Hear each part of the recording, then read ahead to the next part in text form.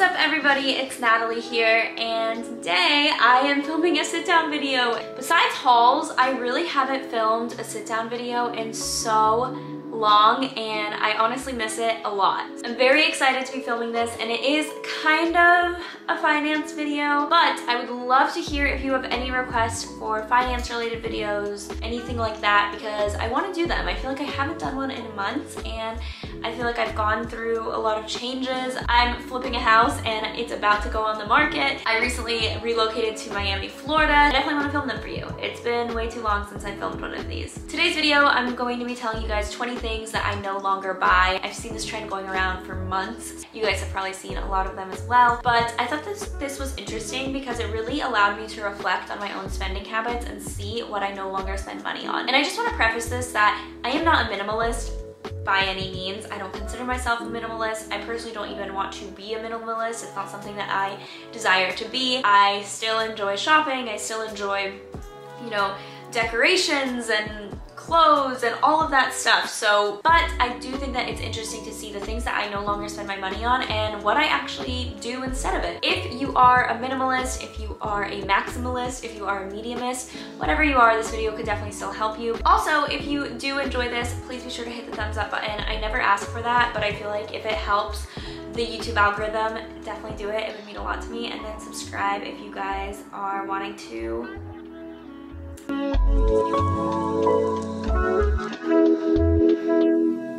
First thing that I no longer buy is makeup wipes. I haven't bought makeup wipes, I want to say in like a year or even longer. I actually use a cleansing oil instead, and I've been double cleansing. I use a cleansing oil to take off my makeup, and then I use a face wash to wash my face and make sure that it's all clean. It saves me money because makeup wipes, I feel like you go through them once a month. Like you have to buy a new one every month, maybe every 2 months.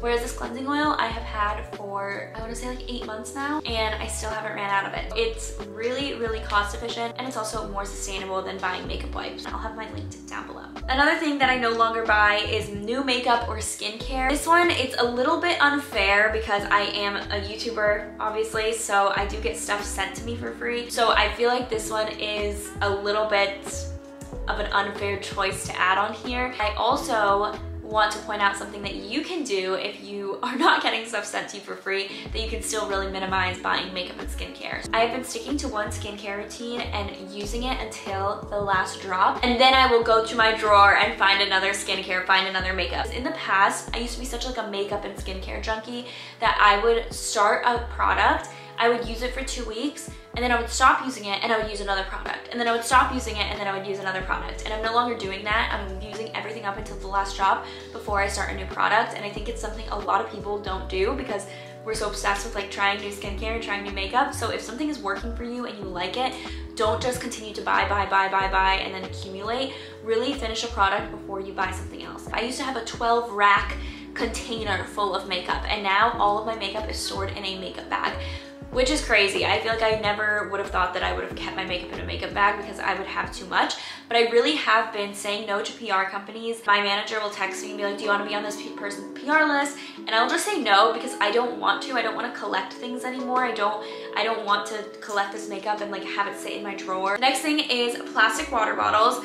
I no longer buy plastic water bottles. I'm not gonna say I never use plastic water bottles anymore, because if I'm at an airport or if, you know, my family has plastic water bottles and I'm like on the go, then yes, I will grab one. I bought a Brita so that I can filter my water, and then I also have 2 portable water bottles. One is a half-gallon water bottle, which is so great because it has a strap on it so you can carry it around with you. Like it's literally like a purse. And then the other one is just like a normal water bottle from Target that you can take on the go. I feel like I drink so much more water when I'm drinking out of one of those, and also I can take it with me on the go, so it's not like I have to have plastic water bottles at the house if I want to take a water bottle out with me. It's so much more sustainable, it's cheaper, it's just better. Like you don't want to have plastic water bottles lying around your house either.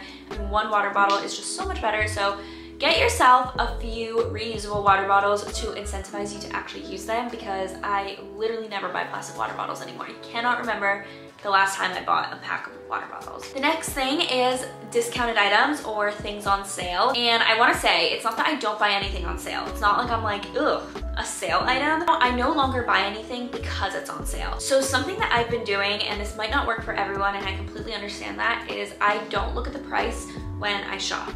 And it's not what you think. It's not like I don't look at the price, I just go to the cashier and I pay for it. No, no, no, no, no. But when I'm shopping, I'm trying not to look at the price so I can see what I actually like, no matter the cost of it. There are some times when I will be shopping and I'll just notice that something's on sale. It's like, oh, it was $40 and now it's $20. And then I like convince myself that I like it, or I convince myself that I need it, and it sits in my closet forever. I would have been better off spending $0 than $20, even though I saved $20. So I pick out everything that I like if I do go shopping. So I'm like picking everything out that I like. I'm, you know, adding everything I like to the cart without really noticing the price. And then once I need to make a decision, because I'm one of those people that I'll just grab everything and then at the end I make my decision, then I look at the price. I've already grabbed everything that I like, regardless of if it's on sale or not. And so then if something's too expensive, then I obviously do not buy it. It's not like I don't look at the price and I buy whatever. I try not to base how much I like a product if it's on sale or not. So using that kind of rule when I go shopping has saved me so much money. The next thing that I don't buy is books, and it's not because I'm not reading anymore, but I would really, really appreciate any book suggestions because I haven't read a book in like 2 months. And this is the longest I've gone because I've just been in such a rut. Every single book I've picked up lately, I've hated. So please leave any nonfiction recommendations. I don't really like fiction. I try and I try and I try, and I just don't like it. So any nonfiction recommendations, please leave them down below. I don't buy books anymore, like physical hard copy books. I do have a Kindle and I store everything on my Kindle, and it's so amazing, and I just love my Kindle. I used to be someone that was like, I cannot get a Kindle because I love the feeling of holding a book. Not only is it not as sustainable, but it's also just it leaves clutter. Like, where would I put books here? Like, I know sometimes books can be decor, and I do really appreciate that, and I do love looking through bookshelves and going to bookstores, and a bookstore is my happy place. But for me, I just don't want to buy a book because I know the second that I read it, I'm done. I'm never picking it up again. I'm never reading it again, and then it's just there in my room doing what? That is why I really, really love my Kindle, and you can also rent books for free on your Kindle if you get a library card. I have not done this yet, but I know that that's a thing. The next thing that I no longer buy is coffee pods. I used to be the biggest Nespresso lover, and now I have switched to a Mr. Coffee espresso machine, and I use whole beans, and my best friend actually started a coffee company, so I am going to plug her here because if you want good coffee, she has specialty coffee from Costa Rica. You're supporting a small business. She came from Costa Rica to Dallas, Texas to start this business, trying to grow it in the middle of a pandemic. So if you want to support her, I have a 15% off discount code, Natalie 15. So I just use whole beans now, and I got a coffee maker that uses whole beans. I grind them up on my own, and then I put them in the coffee machine, and it makes such a good coffee. I don't think I can ever go back to pods. The next thing that I no longer buy is jewelry, and I never used to buy jewelry that often. I always used to very minimally accessorize. I have 3 necklaces here. I have this one that I'm wearing. I have this necklace, except without this little purple stone in the middle, so it's just a gold chain. And then I have my 1996 necklace. They're the only 3 necklaces that I brought with me to Florida. And then I have my earrings. These are the only earrings that I have. My ear is literally green. I need to take these out because they're rusting. I have these 2 cuffs from Kendra Scott, this little earring from Kendra Scott, and then this earring from somewhere else that I completely forgot the name of. And I love my rings. These are the rings that I wear, and I wear these every single day. I work out with them, I shower with them, I sleep with them, I never take them off. So I have 4 rings, and those are my accessories, and I love them. The next thing that I no longer buy is going to sound weird, but it's bras. I have 2 bras. That's it. I have one strapless bra, and then I have one bra that is like a little lace, like has an underwire, but like no support, no cushion at all. And I love them, and I don't really wear bras anymore. So I'm not like free the nipple train where it's like I am confident freeing the nipple necessarily. I don't have anything against that. But for me, I still feel uncomfortable if my like, I don't know, if I'm wearing a really tight like tank top and my nipple is out. So like this top, for example, I feel like you can't really see it because maybe you can. I'm comfortable with this, but this top, it's like a little ribbed, it's a little thicker, so I'm not wearing a bra right now, and I don't feel like I necessarily need one. And time I do need to wear a bra, I wear one of the 2 bras that I own, and I don't remember the last time I bought a bra because the bra that I have, the lace one, Keon's mom gave it to me because it didn't fit her. So I just have it, so I didn't even buy that one. I have a second one, not by choice. And then my strapless bra is from Victoria's Secret Pink, and I'm not kidding, I might have had it since high school. Maybe college is when I bought it, but I've had it forever, and it still holds up fine. I wash it every time I do my laundry, but I honestly, like, more than half the week, I'm not wearing a bra, so I like barely ever wear it. And if I do, I just wear a strapless bra, and that's about it. So I don't know, I've kind of just gone braless for a really long time. The next thing I don't buy is cotton balls. I just don't use them ever. If I have a toner, which I do use a toner every single day, I just put it on my hands and then I rub it into my face. I haven't noticed anything bad happening with that. So the next thing is a gym membership. I used to pay $300 a month for Equinox, you guys. Do not judge me. Yeah, I paid $300 a month because I wanted the like unlimited pass because I would travel to like Boston or Miami or anywhere else, and I was like, I want to be able to go to the gym there. So I literally paid $300 a month for a gym membership, and I cannot believe that anymore. Like, I'm just like, oh my God, how did I do that? Yeah, I'm saving so much money not being in New York.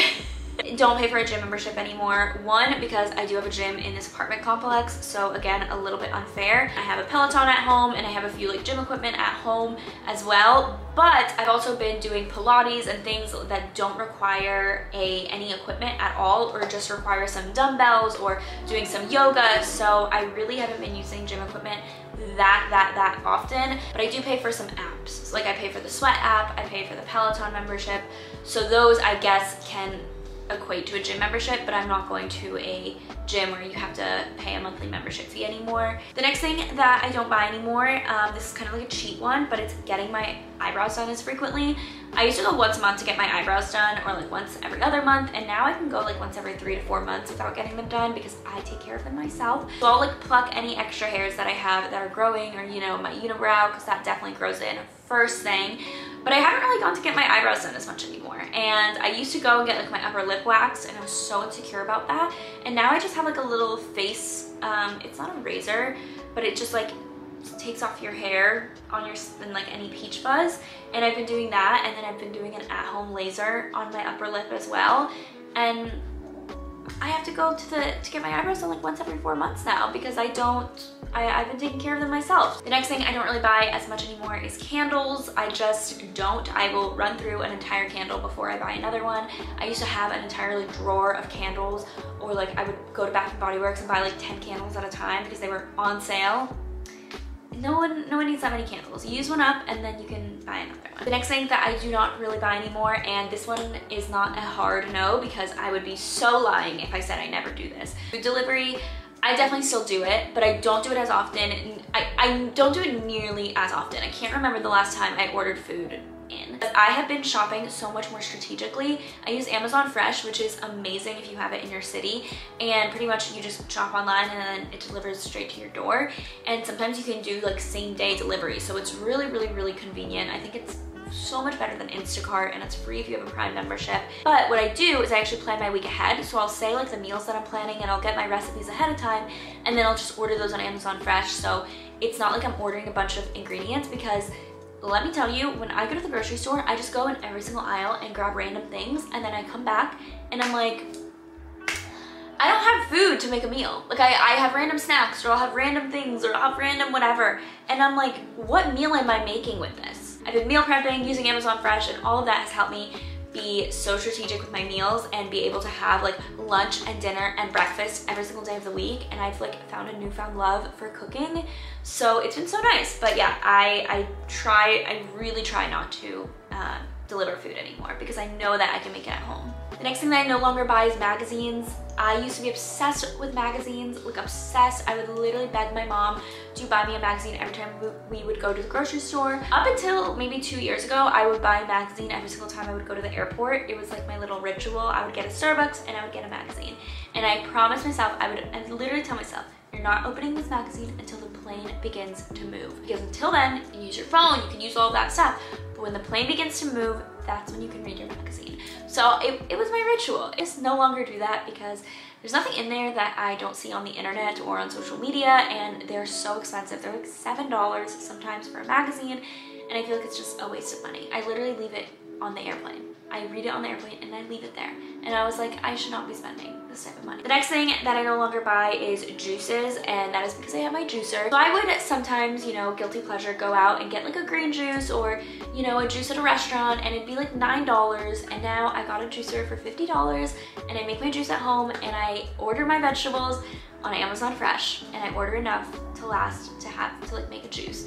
So I've been so good about that. I love it. So yeah, I never order juices anymore because I just know I can make it at home. The next thing that I no longer buy are sneakers, and this one I kind of I just don't really buy shoes in general anymore. Honestly, like I really don't. Sneakers especially because I wear the same ones every single day. I'm like, until these have a hole in it or until they're not supportive anymore, I'm not buying new sneakers. So I've had the same sneakers since like 2017 and I just got a new pair for my birthday. So I didn't technically buy them, but I'm not gonna buy new sneakers until those wear out because I only wear them to the gym really. So if those sneakers wear out, then I'll buy some new ones, but I don't need to have like 10 sneakers that I choose from just to go downstairs and work out. The next thing that I no longer buy is coffee out. And again, this is not a never thing. So don't find a vlog and be like, you said that you don't buy coffee and here you are at a coffee shop. That's not true. I do. I literally bought one today because we were out and about. If I'm out and about, I will probably buy coffee, maybe, like not every single time, but if there's a coffee shop and I'm getting tired, I'll get a coffee. But I used to religiously go to Starbucks every single morning. Every single morning. I would go all the time, or I would literally be at my house, drive to get a Starbucks, and then come back home. I don't need to do that. I really don't. I make such good coffee at home. The next thing is groceries without a list. And this kind of goes back to what I was saying, my problem with going to the grocery store is that I don't have a list and I buy everything and then I don't have food to make a recipe. So I guess you can count that in there. So I've been Amazon freshing everything, like I said, and it's just been amazing. The next thing is notebooks and agendas. I just don't need them. How many notebooks and agendas can you use? Like you really can't. I would go to Target and literally look at the notebook section and be like, which one should I get? Even though I didn't need one. Like why was I doing that? The next thing is avocado toast, and this might sound weird, but it's only because I make some amazing, delicious avocado toast at home. I eat avocado toast almost every single morning, so when I go out to a restaurant, I don't want to spend $12, $14 for an avocado and an egg when I literally make the same thing at home and probably even better. And that is it for the things I no longer buy. This video is so long. I've been filming for 30 minutes. Let's see how much I can cut it down to. But I hope that you enjoyed this video. Again, if you want any other finance related videos, any other videos similar to this, maybe things that I like recommend that you buy, Amazon favorites, anything like that, let me know. Down below anything that you no longer buy so that we can see. I'd love to know. But thank you guys so much for watching. Again, thumbs up this video if you want, subscribe if you want, and I will see you guys in my next one. Bye guys. I really miss talking in front of the camera, so thanks for hearing it out.